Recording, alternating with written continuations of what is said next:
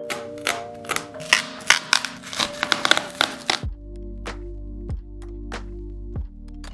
I'm cutting apart some of the most popular sandals in the world, the Birkenstocks, to see what's inside and why people love these so much.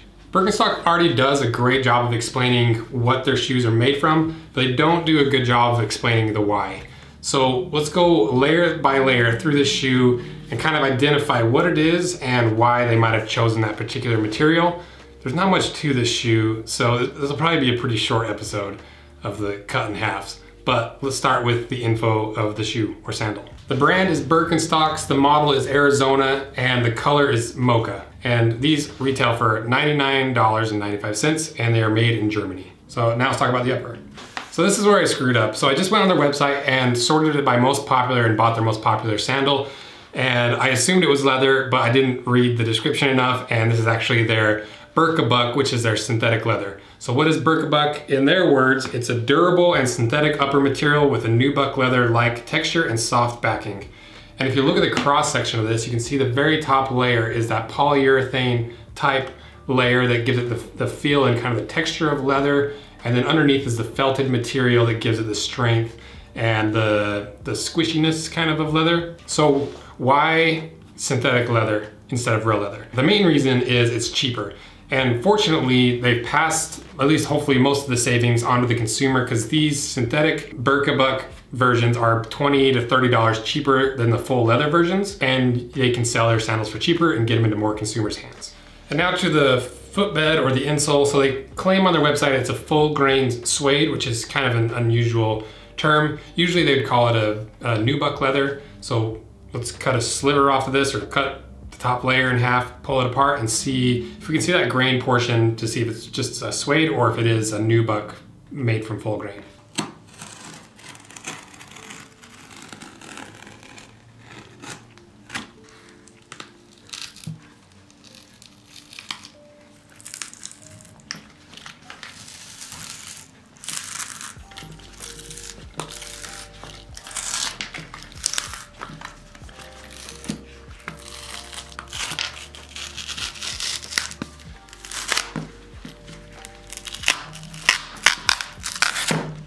So I got the footbed torn out, and I don't see a grain pattern in here. If you look really closely at the cross section, there's no defined grain pattern.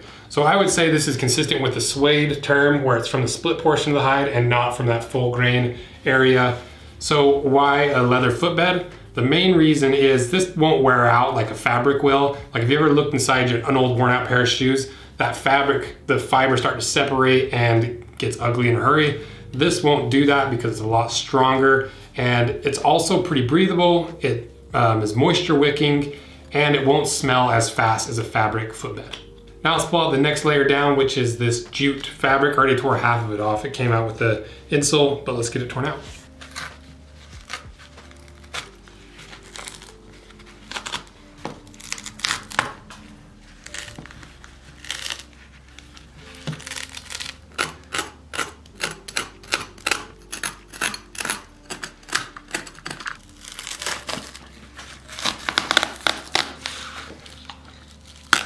So what is jute? It's a natural fiber. It's found in burlap bags, ropes, rugs. Anytime you see something that looks like this, it's usually jute. It's a really strong and lightweight and really cheap material. So why does Birkenstock put it into their shoes? They use it as a structural material that helps prevent the crumbling and splitting of the cork. Otherwise, without that, the cork has kind of a natural fault lines in it almost, where if it doesn't have something holding it together well, it splits pretty easily. It's kind of like when woodworkers use a layer of fiberglass on a really intricate piece to help prevent it from splitting, if that makes sense. So now let's get to the cork.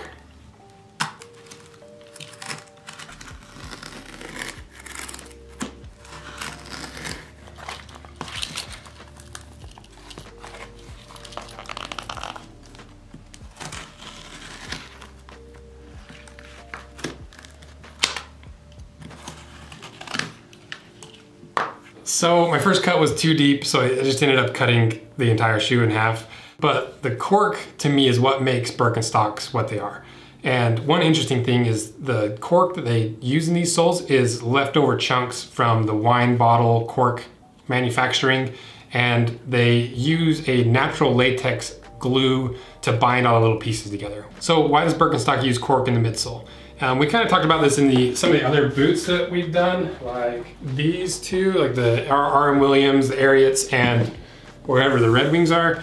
The cork over time molds to the shape of your foot, and it gives you a really unique imprint that supports your foot individually and gives you a more comfortable footbed. And that's why you see it in some of the more expensive footwear, whether it's sandals or boots or shoes. So now I'm going to try to pull off some of this cork and see if there's a layer of jute underneath of here between the outsole and the midsole. It says there is, so let's find out.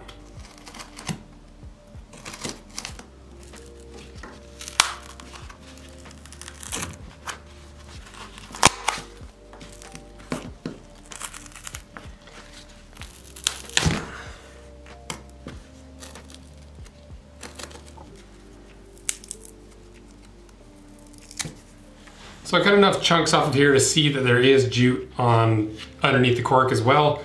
And to give you a visual example of what I was talking about, I'll take a piece of the cork that has the jute on top and bend it, and you see how this isn't breaking or splitting, and it's actually really durable. And then I take a piece that has no jute on it, cut from the sole, and you can see it starts to fracture pretty easily. So that's why they put jute on the top and the bottom of the cork to help reinforce it, and it makes it easier to resole when it comes time to resoling them.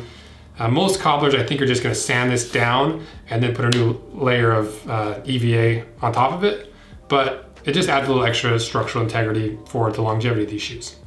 So now let's talk about the outsole. The outsole is an EVA foam, which stands for ethylene vinyl acetate, basically a plastic with millions of little air bubbles infused into it. So why does Birkenstock use an EVA foam for the outsole? It's really lightweight, it's really comfortable, and it's really cheap.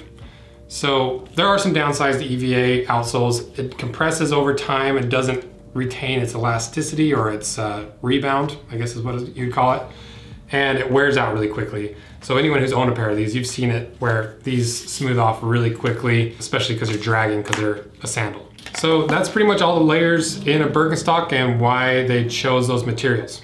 So overall, what do I think of these shoes? Do I think they're worth the price? It's really hard to tell without comparing it to their cheaper knockoff versions. You're definitely paying for a German-made shoe instead of a Chinese-made shoe. You're paying for the cork and the jute reinforcement at the top and the bottom. I don't think you would see that in a cheaper version. And you're paying for the name. Just like any shoe that has a name, you're always gonna pay a little bit for the name. But I think they're really well built.